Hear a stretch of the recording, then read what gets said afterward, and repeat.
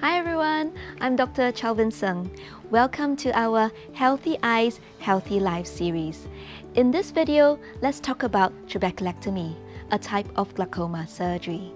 Glaucoma is a condition in which the eye pressure is too high and irreversibly damages the eye nerve. Trabeculectomy is a commonly performed glaucoma surgery worldwide. This procedure creates a new pathway for fluid to drain out of the eye, hence reducing eye pressure. In this surgery, the eye surgeon makes an incision in the conjunctiva, the outermost layer covering the white part of the eye. A small flap is created in the sclera, which is the white outer wall of the eye. A small piece of tissue under the flap is removed, which allows fluid from inside the eye to flow out. The flap is then placed back down and stitched. This protects against too much fluid from draining, which will cause the eye pressure to be too low.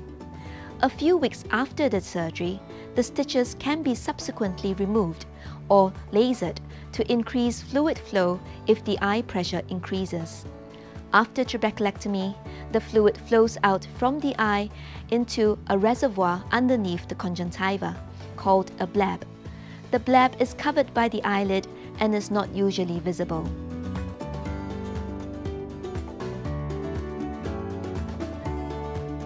Trabeculectomy is an outpatient procedure performed in the day surgery theatre. If you are on blood thinners, you may need to stop them before the surgery. Your eye will be numbed with an injection around the eye.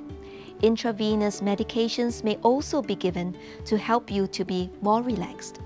In most cases, you will be able to go home on the same day. You may want to plan for someone to take you home after the procedure and avoid driving home by yourself. After the procedure, you will be prescribed antibiotic and steroid eye drops to prevent infection and scarring.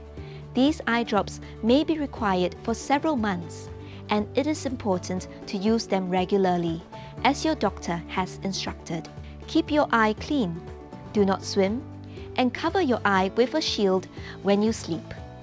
Avoid heavy lifting or vigorous exercises until your eye pressure is stable. While trabeculectomy is one of the most effective glaucoma surgeries for lowering eye pressure, results can vary between individuals. Potential complications of trabeculectomy include leakage of fluid from the bleb or the conjunctiva, low eye pressure, bleeding inside the eye, cataract, droopy eyelids, dry eyes or eye discomfort, loss of vision, and eye infections. The tissue over the bleb can be very thin, making it susceptible to infections, and this risk can be lifelong. Hence, trabeculectomy is usually offered to those with advanced glaucoma. It is also possible that scarring around the surgery site prevents fluid from draining well. This increases the eye pressure again, and if left untreated, the glaucoma will get worse.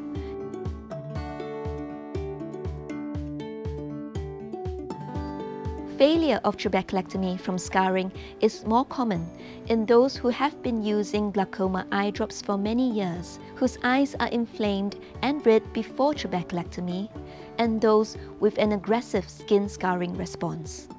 A procedure to break the scar tissue can be performed, or a different glaucoma surgery may be required. Besides trabeculectomy, there are other options for glaucoma surgery.